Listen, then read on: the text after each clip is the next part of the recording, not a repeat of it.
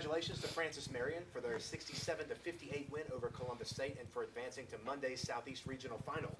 With us are head coach Jerry Porter and student athletes Brianna Burgens, Camille Dash, and Alasia Watts. We'll begin with an opening statement from Coach Porter and then take questions for the coach and student athletes.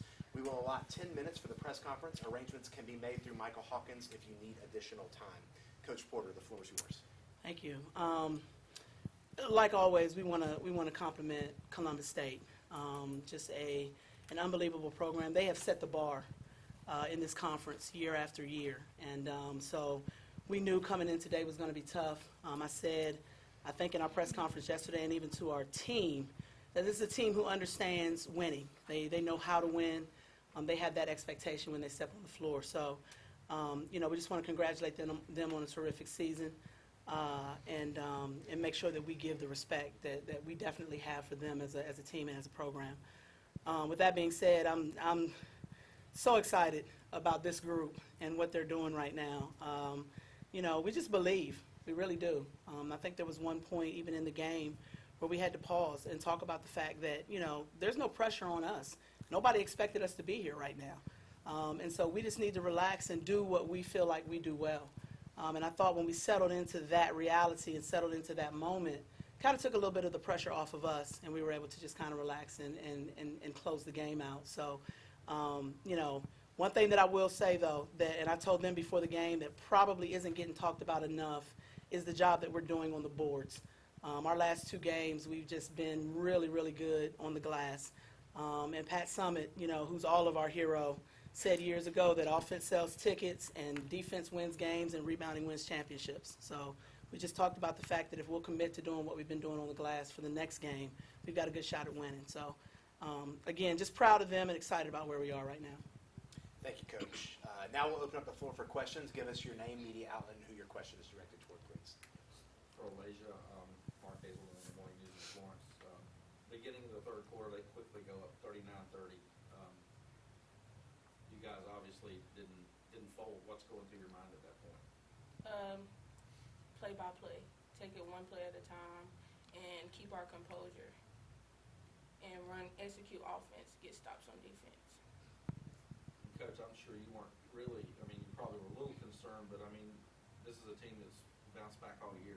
Even inside games themselves and after losses as well. Sure. Well, what you know about your team after you've been with them for as long as we have this season is that they're very resilient, and that as long as we, like Lay said, as long as we can stay composed and stay in the moment, even when we're down 8 or 9, as long as we understand that it's possession by possession, that we're not going to make that 9-point deficit up in 1 or 2 plays.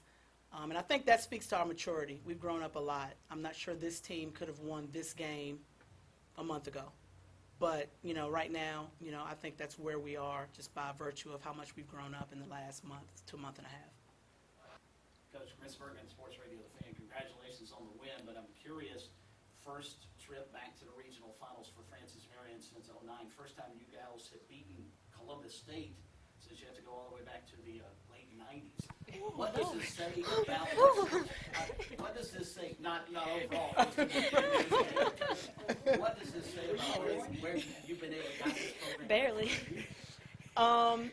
What's interesting about stats like that is we didn't know that. We had no clue that it had been that bad against Columbus State, although we know how good their program has been. So I think for us, one of the things that we've been really serious about this year is really regaining the respect that Francis Marion women's basketball has had.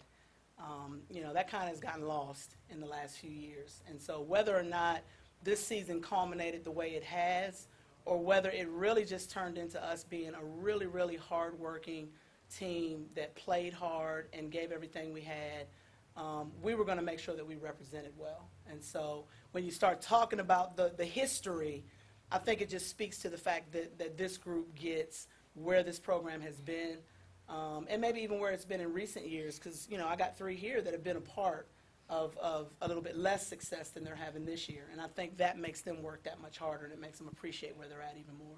And sort of a follow-up, and this is for anybody who'd like to chime in. Would you like to play again tomorrow, or is the day off actually a helpful thing for you before you play for the championship? That's a great question. Most definitely. We need this day off. Yeah, It's been 2 hard-fought games these last 2 days, so yeah. and for us to play and to continue to play as well as we have these last 2 days, I think the rest will, be very in our advantage. Michael from Hawkins from Francis Marion. Coach, and then to Bree also, those of us from Florence have been able to watch Bree play defense this year as far as drawing charges. I'm sure if we kept a stat, it would probably be a season record for the number of charges she's drawn. I think she took 3 tonight. Right. Talk a little bit about what that means at the defensive end, and then Bree, if you'll follow her, and do you take pride in that? Is that something you're looking to do? Bree does so many things that don't show up. We hit a spot as we were closing out conference play when Bree got knocked upside the head in a game, and we lost her for 2 games. She had a concussion, and we really felt that. And it wasn't so much the stuff that shows up in the box score. It was understanding the game plan. It was being an awesome athlete who can defend anywhere on the floor. It's knowing when to help, when to recover, when to take a charge, when to rebound. So I just think as valuable as as everybody has been, she's got to be one of our most valuable players without a doubt, just because of what she brings every night. And you would look at her numbers, and tonight she had a double-double. But you would look at her numbers on most nights, and, they're not, anything that would blow you away.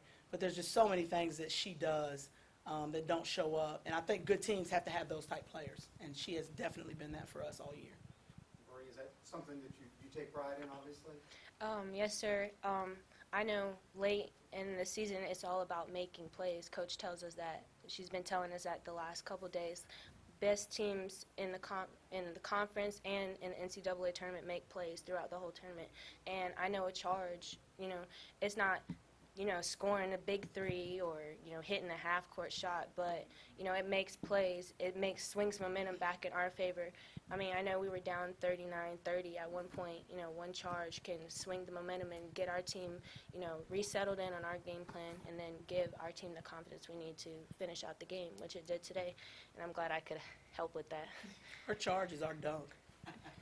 Yeah. we For real. haven't found anybody that can do that yet, but we'll take the charge. I'm any working day. on that. If you watch our bench when she takes the charge, it has about the same effect. Jerry, she also played 40 minutes tonight. Did you plan to do that? I actually turned to my assistant before the game started, and I didn't say it to her, but I said Bree may not come off the floor tonight. So I guess I did know what I was doing. Because I actually made that statement before the game started. But again, she's a great athlete and well-conditioned, and so if anybody could handle it, we knew she could. Again, sort of for anybody on the dais, you guys saw Augusta twice during the regular season, beat them both times. Anderson would be new. Any preference to whom you'll see on Monday? Whoever we get, we'll be ready. Yeah, I don't have a preference at all. This field has been so good. From start to finish. I think the committee did a wonderful job. And so I just think, every game's going to be a battle. And it's not going to matter if it's a team we've seen twice or a team we've never seen before at all. I just think we've got to prepare ourselves for a battle and get ready to come out and compete for 40 minutes. And it's just an honor just to be this far when no one thought we would be here anyway. So the farther we go, it doesn't matter who we play. We're going to play our game, and hopefully it'll fall in our favor at the end of the day. What's emotionally, obviously you're happy for winning the game, but a month ago, nobody probably saw this coming a month ago. How hard is it to, stay in the moment and also enjoy what's going on? Yeah, it's a lot of mixed emotions, but I am extremely happy. Because, people haven't really been expecting us to get this far, but, we knew it, we could get this far. Because we know when we play like we know how to play, we can, compete with anybody. So, yeah, I'm a bit in shock, but I am definitely happy. Because my dad just tells me all the time, survive in advance. That's what we do, survive in advance. All right, guys, that's all the time we have for questions. Again, get with Michael Hawkins if you need additional time. Representatives from Columbus State will be available shortly. Thank you very much. Thank you very much.